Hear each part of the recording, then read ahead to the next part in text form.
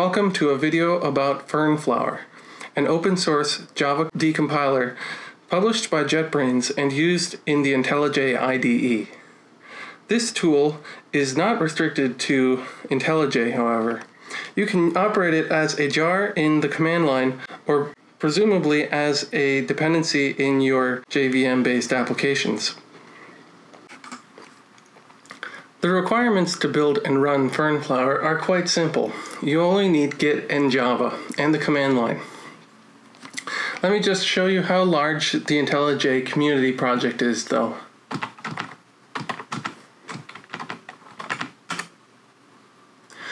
So in order to download the 3.8 gigabytes off of GitHub, you're going to need a little bit of time and some bandwidth. Please see the description below to get the link to the GitHub project. Now we're going to go to the IntelliJ community project and build our decompiler.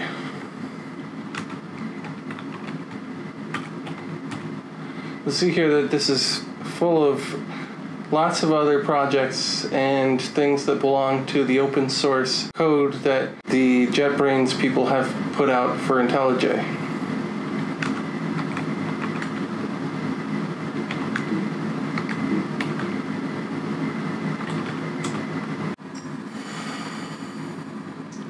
We can use the Gradle command line to build the project. And because we're only interested in getting the artifact, and because we're not writing the code, we can skip the tests. And I suggest this because I have actually had some problems running this build using Java 10. I think that might be the issue that I was running into. So it helps to skip the tests, which will only serve to get in your way if you're trying to get the jar.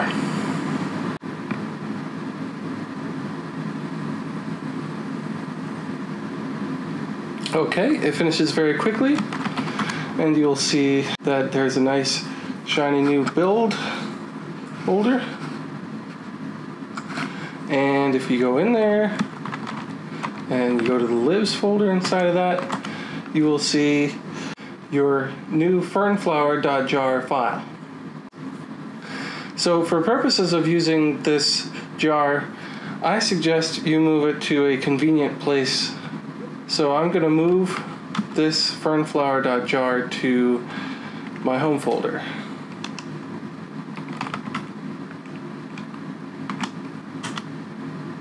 So now you can see that it's in my home folder, and we can use it anytime we like from that location.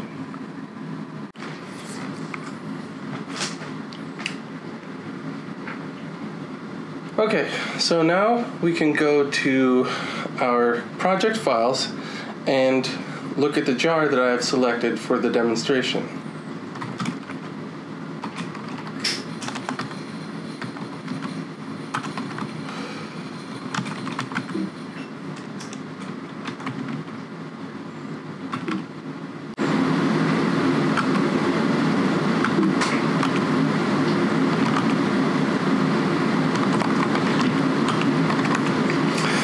For demonstrations purposes, I have chosen the Commons Collections jar from Apache, the Apache Project Commons Collections. This jar does not have much in the way of external dependencies, which is important for a reason you'll see later. So the operation of our Fernflower jar is very simple. It is java-jar and where the jar is, so fernflower.jar, and then the target. Actually, I forgot one thing.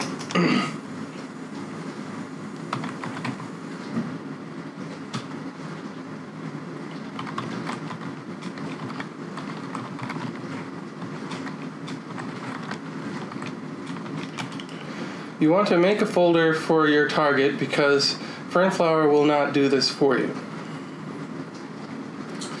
Now you can operate the jar very simply by saying java-jar and then specify the jar, in this case fernflower.jar, and the target of the decompiling, which is commons collections 441 jar, and then the target folder for the output, commons collections decompiled. Hit enter, and we see that it starts to work on the files inside of that jar. Now you'll see exceptions there.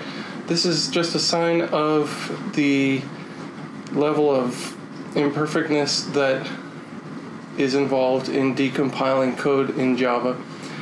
You can see in each of these exceptions things about classes that were not able to be processed properly. And this is pretty much inevitable, and as I've said, it's an imperfect process. But with that done, we can take a look at our results. So we'll cd into commons collections decompiled, and then we'll take a look. Now, a lot of people would look at this and go, okay, nothing's changed. I see that it moved a copy of commons collections jar into this folder. How does that help me? I wish that it were clearer from the operation of this application what's happened here, but this jar here actually contains the decompiled code. You merely have to unzip it. So you say unzip commons, go with that, and you'll see a lot of Java files in there, as opposed to if you go down here and unzip the regular jar, unzip, you'll see a lot of class files in there.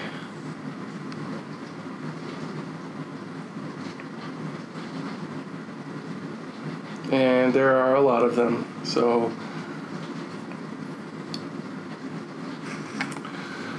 as you see, we have class files in the artifact we started with, and Java files in the folder that we ended up with. And what we can do is we can now take these files, and depending on how heavy the task is that you need to do with it, you can simply view the files manually. You can go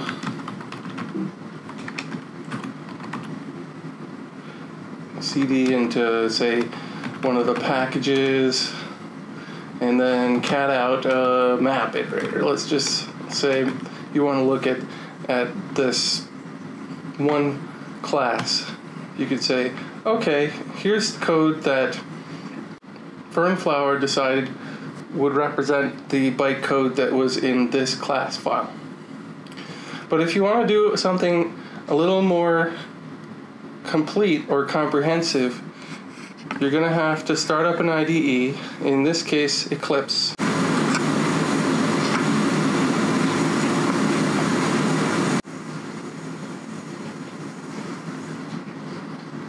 So all we're going to do is take the output from that decompile and put it into a new project.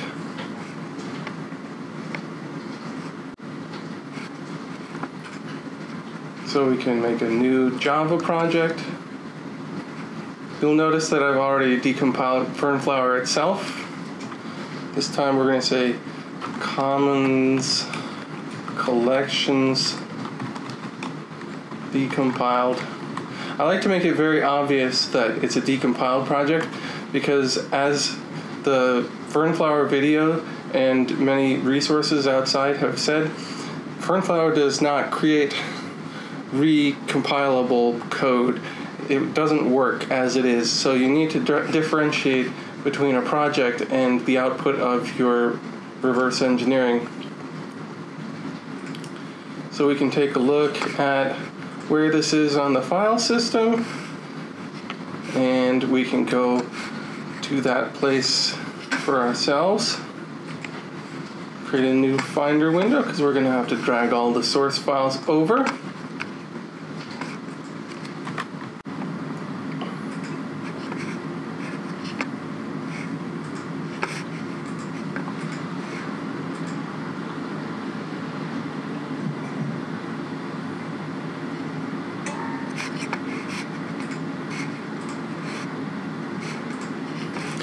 So now we have our source nicely loaded into the IDE.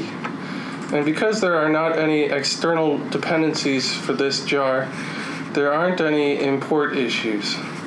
You'll find that if you need to decompile something with external dependencies, that you will probably have to either provide those dependencies or you will have to accept the red X's that'll show up everywhere in the source.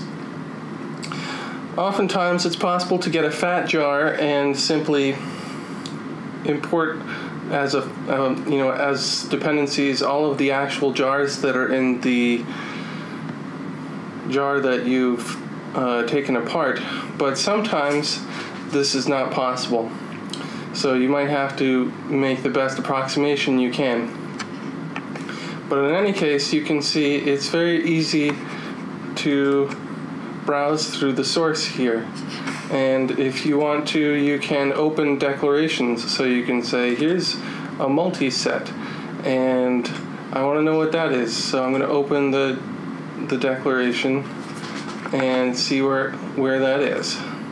And it's right here. It's multi-set under the same package as the other class.